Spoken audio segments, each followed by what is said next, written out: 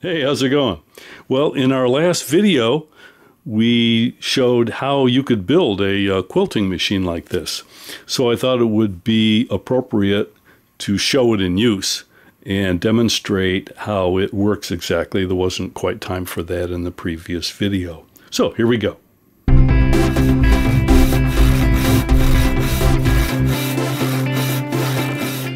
One thing before we get started, remember this rear track here, I never did screw it in tight. It's still floating and just able to move freely on the tabletop.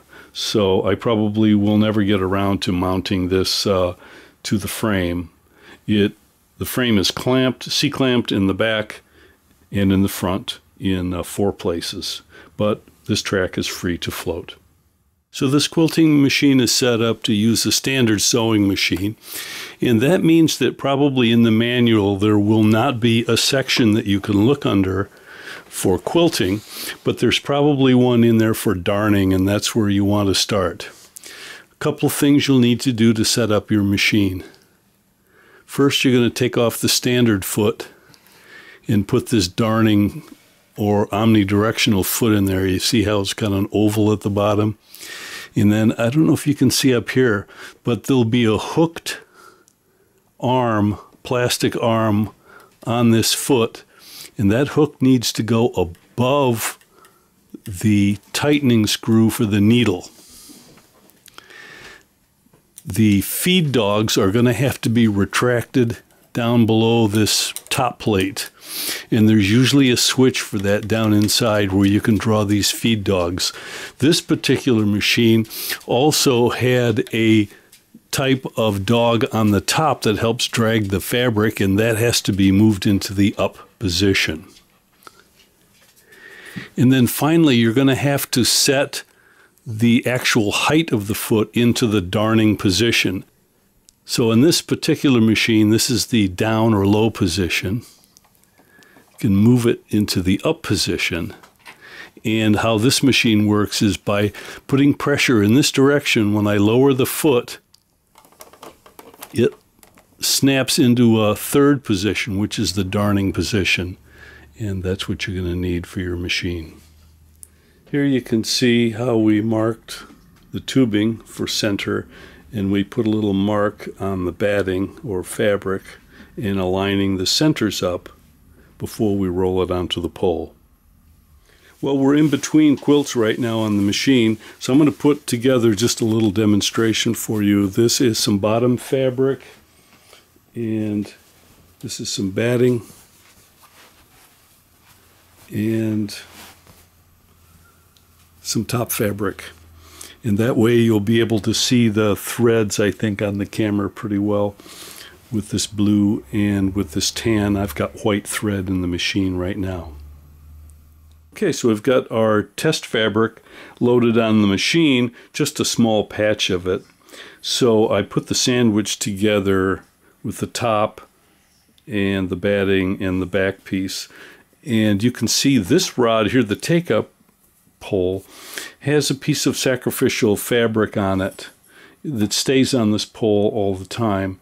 And you can see here I've got our sample pinned to the edge of this. Otherwise, if your quilt is wrapped on this pole, you'll never get close enough to the edge to do any quilting. And I just have the rest of it rolled onto this bar here and just clamp down rather than pinching on the edges and doing all the fancy stuff that you would do if you were doing a nice big quilt. Okay, so we have our little tracing board set up here and a little test pattern put on there. And you can position your machine where you want your starting point, and then you can adjust your little pointer and make that the starting point on your pattern as well. And I'll just trace around and do a few squigglies so that you can see how that works out, okay?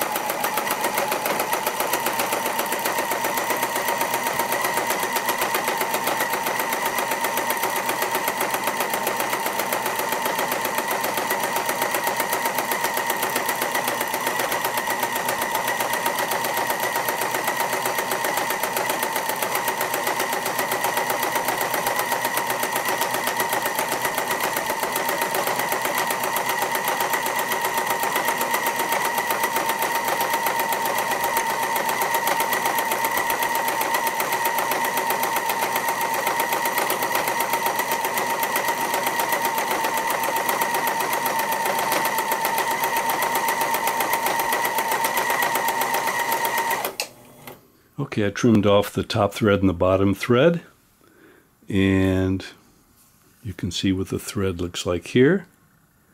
And what I'll do is I will remove it from the rack for a second so you can see the threads on the bottom side.